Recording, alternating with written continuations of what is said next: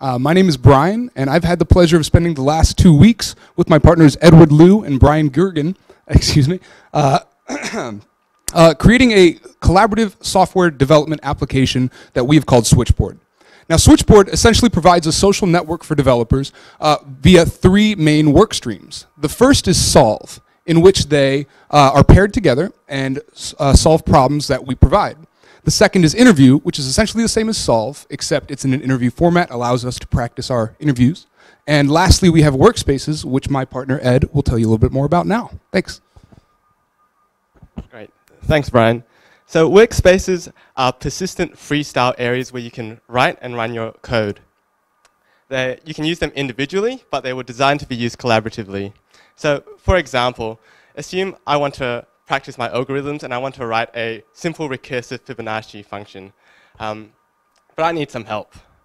I'm getting it wrong. So fortunately, Workspaces allows me to invite someone to share my workspace. So I can request assistance from a random online user, or I can invite a friend. And so I see my friend Brian is online, so I invite him to my workspace. And once he accepts my invitation, he comes to my workspace, and we can open a video chat. And I can explain my problem to him, and he can tell me what he thinks, and he can edit my code in real time. So we implemented the video chat feature using WebRTC, and the live text editor using sockets, which Brian will explain later. And now I'll pass you on to Brian Gergen, who will talk about how you can use Switchboard to solve problems both collaboratively and in an interview setting. Thanks, Ed. So with Switchboard also allows the user to work on specific problems. And there are 2 modes for working on specific problems. There's a solve mode and an interview mode. The difference being that in interview mode, the interviewer has access to the solution code. In solve mode and for the interviewee in interviewer mode, they can see the problem as well as the result of running our test specs against their code. So running these test specs presented an interesting decision point for us because we needed to be able to run the user's code, but we couldn't do so on our own server due to security concerns. So our solution was to use Docker. Docker creates an isolated container in which we can run both the user's code and the test code together.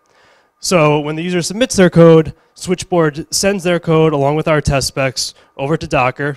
It instructs Docker to open up a bash shell, and it then uses shell commands to tell Docker to run the tests.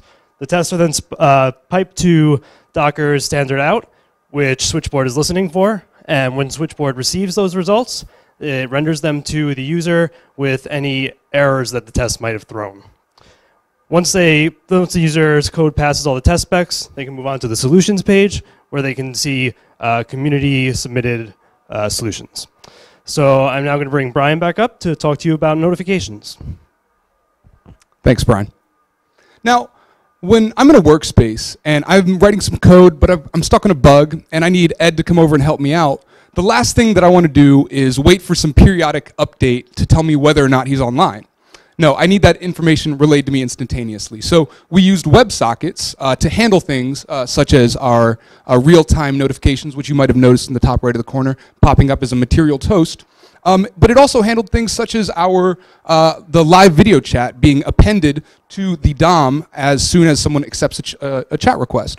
And we realized that there are some potential scalability issues as far as WebSockets are concerned. So as our user base grows, we're considering other alternatives such as Firebase.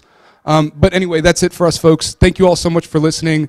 Again, we're Switchboard. We've been providing collaborative code editing experiences since last week. And we actually are deploying currently. We're not deployed at the moment, but you can visit us at switchboard.tech because there is no I in this collaborative Switchboard thing.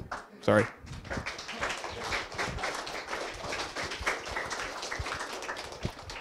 And